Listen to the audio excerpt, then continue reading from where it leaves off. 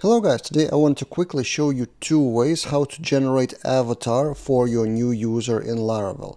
I mean generate, not use from Gravatar or from somewhere else, just generate a simple image with letters from the initials from the name, and for that you can use a Laravel package or external third-party service. Of course there are more ways, but I will show you two, probably the most simple ones.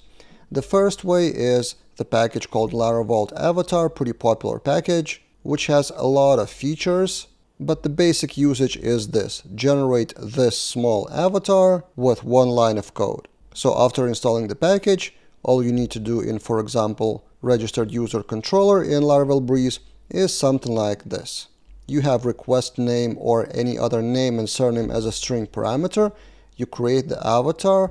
On top you need to add something like this. So Laravel avatar facade as avatar, and then you, for example, save that file in wherever you want. In my case, I've stored it in the storage path. And then the result, if I try to register with fake filler Chrome extension, remember grade and lang, so G and L are initials, and we have GL on top because in the navigation blade, then again in Laravel Breeze, I have this line. So just loading the asset from storage app public. Behind the scenes, I've run PHP artisan storage link, and I load that avatar. In this case, there's no much more logic. It's just saving the authid.png as an image. And the actual file is in storage app public here.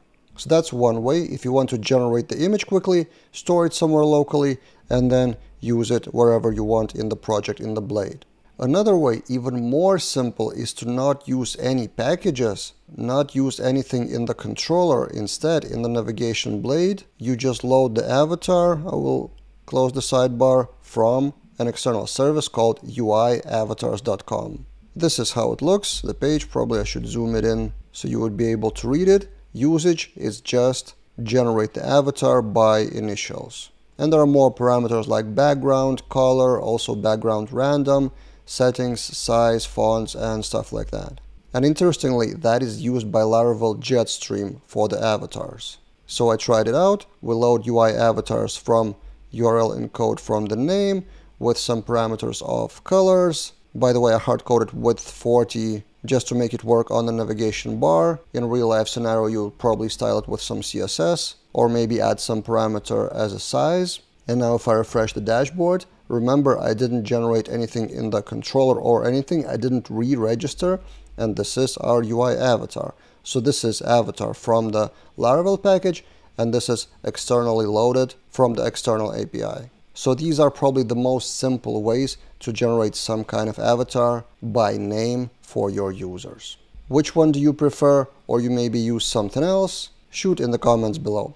Subscribe to the channel to get quick tips like this one in daily videos, and see you guys in those other videos.